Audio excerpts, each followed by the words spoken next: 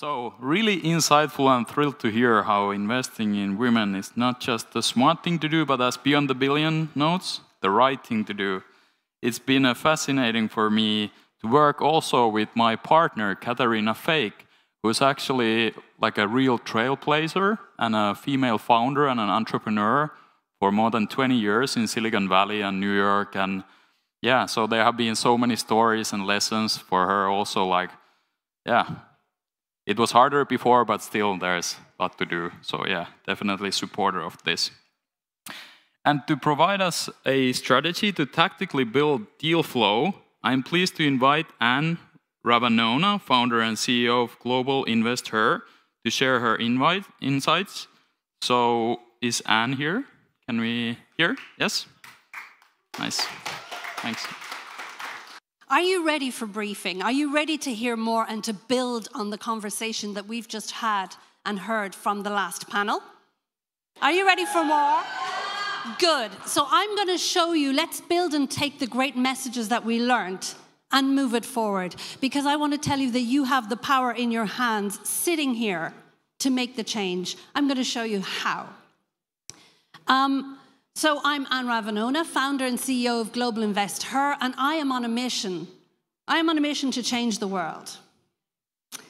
So our mission at Global Invest Her is to help get 1 million women entrepreneurs funded by 2030. Now, we're not going to do it alone. We're going to do it with all of you. And that's what we would like to do. So what's the problem? What is the problem? Where are the women? Why are they not walking in your doors? Where's the deal flow? Tell me, what's the problem? You've heard some of the things here. So what is the problem?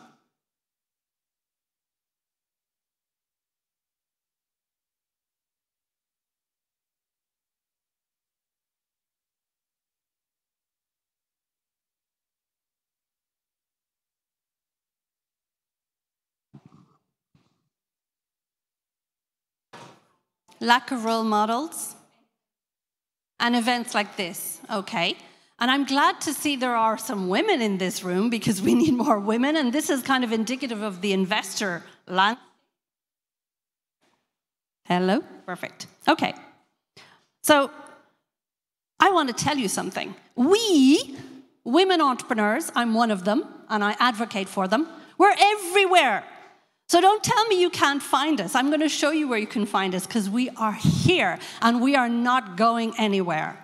So when I founded Global Invest Her in 2013, nobody was talking about funding women entrepreneurs. Shelley, we were having conversations way back when. Nobody was talking about building global consortia to mobilize the capital. And I remember setting up a Google alert for funding and women entrepreneurs, and I would get 1 to 2 articles per month. In 2013. Now that's about 5 or 6 a day. So things are changing, which is good. But we are everywhere, and I want to show you where to find us. Now, I have 2 hats as a woman founder myself, and I also advocate for women. So I'm also working on policy recommendations to the G20. So literally at the moment, I am part of W20, which is the official engagement group of policy recommendations to the G20, and we're working on moving the needle forward on policy, because we talked about that too, it needs to change. So where are the women? Let me show you. We decided way back when, to your point, where are the women? I need to see her first before I get to know her and before I can fund her. So in 2020, during COVID, well, before that, for many years, we were showcasing women entrepreneurs. Through Huffington Post, I interviewed 60 women leaders and put them in the Huffington Post. Then I was doing webinars. Then I was doing podcasts. I said, what more can we do? What more can we do? And in 2020, COVID hit. And I said, what can we do? All of these women, they need to sell their products and services, and we're all stuck.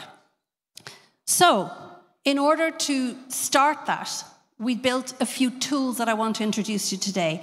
And when we say, how do we find those women? I want to encourage you to do 3 things. 1, open your mind. Open your mind.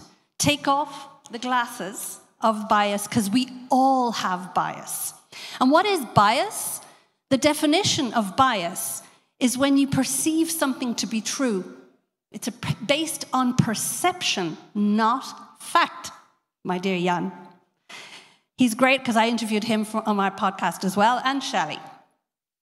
So open our minds, open our hearts to think different, to see different, and to start looking for opportunity. The second thing I want to encourage us to do is to ask. Ask, where are the great deals? Ask in your networks, in your male-dominated networks already. Open the question and say, what great deals are you seeing with women founders or co-founders?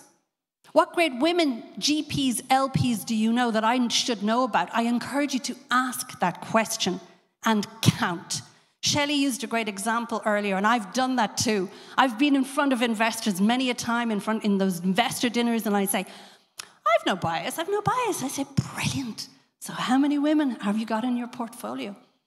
Most of them can't answer that question. And I try to let them off the hook, and I say, listen, you're only meeting me for the first time. I'll let you off this time. The next time I see you, I need an answer. You need to be able to answer. So I want you to start counting. Start counting the women who come through your doors. Start counting the number of pitches that are coming through, the pitch decks that are coming through with a woman founder or co-founder. Start counting the women in your portfolio, your LPs, your GPs. So let's start counting. So during COVID, we said we need to start counting, and where do we find her? First I said, see her, then you need to find her. So it didn't exist, so we built it. We built a global directory, the first global directory of companies founded or co-founded by women. Now, there were country directories, regional directories, sector directories, a lot of them very pink, not very useful in that sense, a bit too kind of feminized. And so in 2020, born during COVID and built to last, I like to say, we built a first global directory. So it's called the founder directory, where you can actually find companies that are founded or co-founded by women. And what makes it different is that there are over 100 sectors on that directory, over 80 or over 100 countries on that directory. We have over 1,645 companies. Most importantly, it's highly curated. So we actually go, when you're all looking at what's the news and funding, we are scouring that every single week and adding great founders from across the world. So check out the founder directory, because we currently have 250 founders from around the world who are actively fundraising. So we already have a pipeline, and we're looking to help them get funded. So that's first on the founder side. And I'm very excited to introduce you to another tool today, which is really for all of you in the room here as well. So this is on deal flow. But I want to say, let's take it to 2.0. You're going to find, but for you guys, I want to take it 2.0. You need to be found. Shelley asked the question, why aren't people coming through your door? What's wrong? What's going on here? A lot of women don't feel welcome. I loved your example, how you turned it on the head, the statistic of the 2%. Would you go for that job if you knew you only had 2% chance of actually succeeding? How would you feel? I remember many years ago inviting a client to the Global Summit of Women, where it brings together over 1,000 women from different sectors around the world. My client was the CEO of a major oil and gas company, a public company in France. Now, if we're 1,000 women, he was one of maybe 50 men in a sea of 1,000 women. And I remember he came to me and he said to me, Anne, I needed to use the bathroom and I couldn't even go because it was taken over by all the women. And he's like, he was mortified. But he had never experienced what it was like to be other, to be the extreme minority. It was the first time in his life, and I can tell you he was a diversity, and he is a diversity champion. He's no longer in that role, but he's a diversity champion. So I want to say that looking for you, you need to be found. If you're serious about investing in diversity, people need to find you. So how can we do it? So I want to introduce you to the next tool that we built this year, which is called the Funder Directory. So what is it? The first global directory of sources of funding ranked by how women founder friendly you are.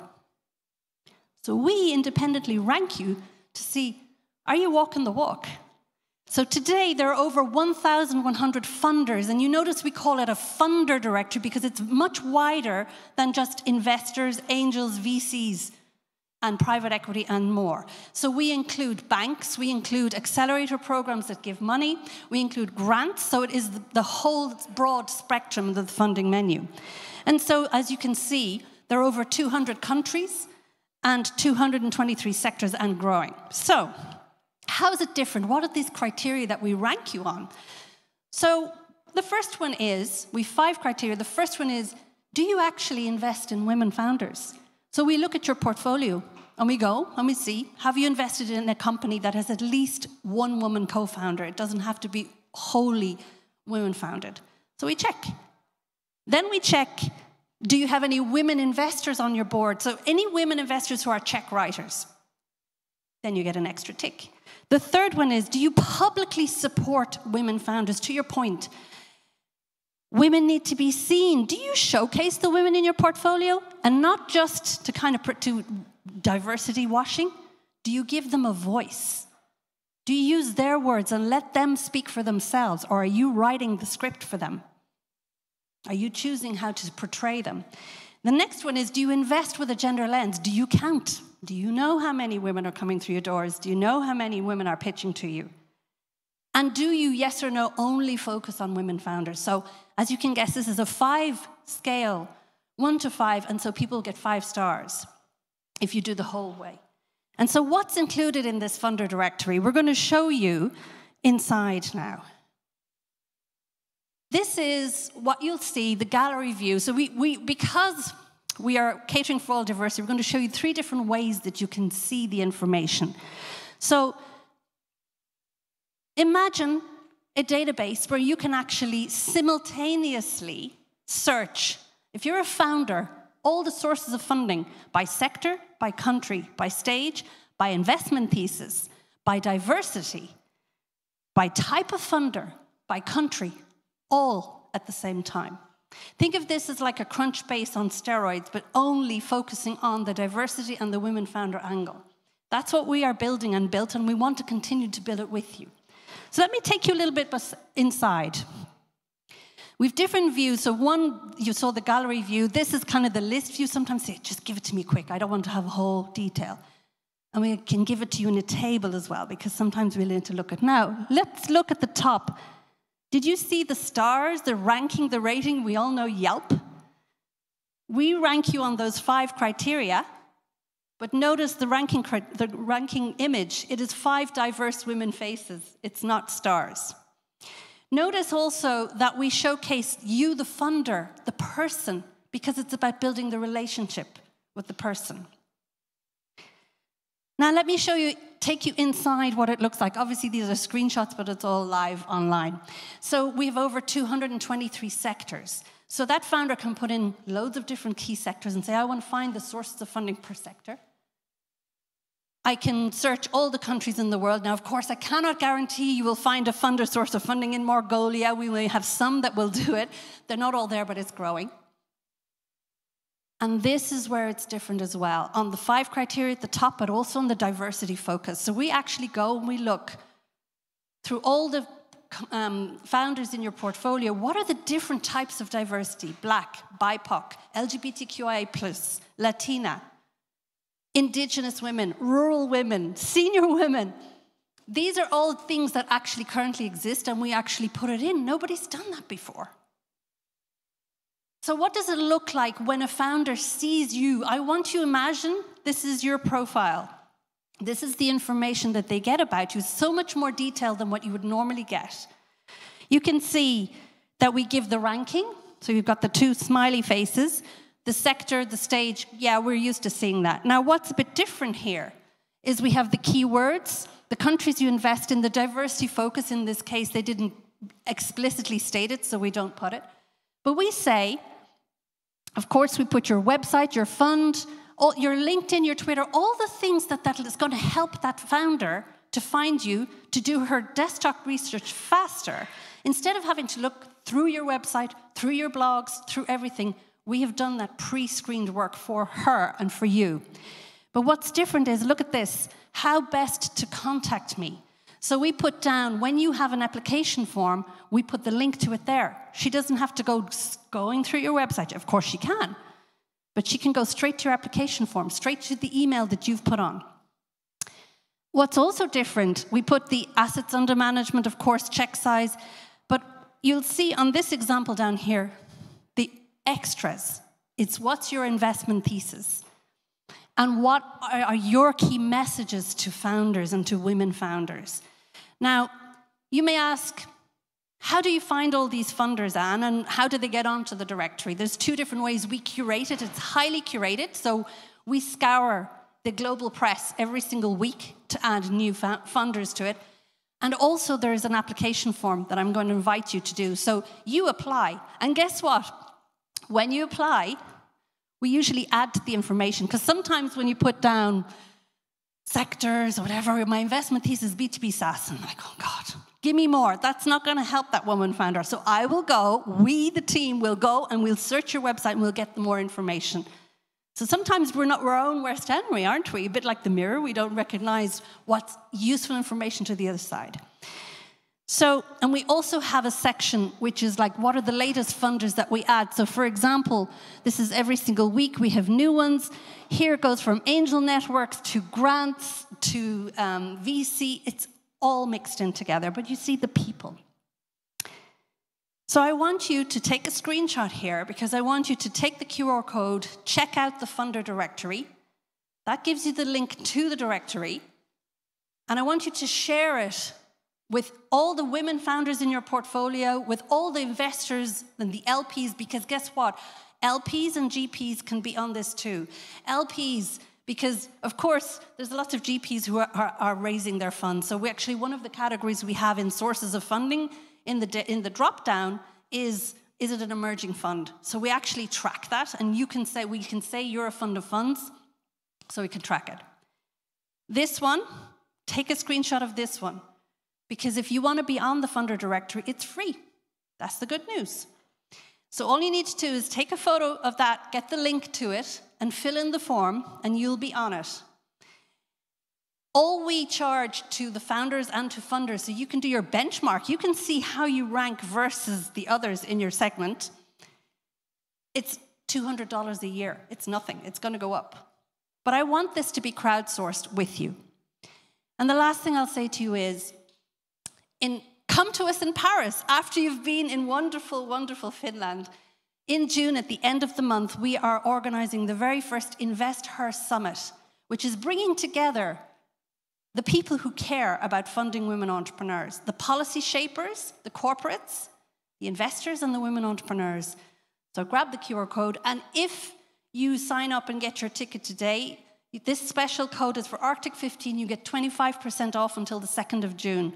Like, we currently have a best price out of 20%, but you get an extra 5% if you sign up in the next 2 days. We would welcome you there. So here are some tips. I'd love to see you, as many of you, on the funder directory. Check out the founders, and let's keep funding women. Thank you.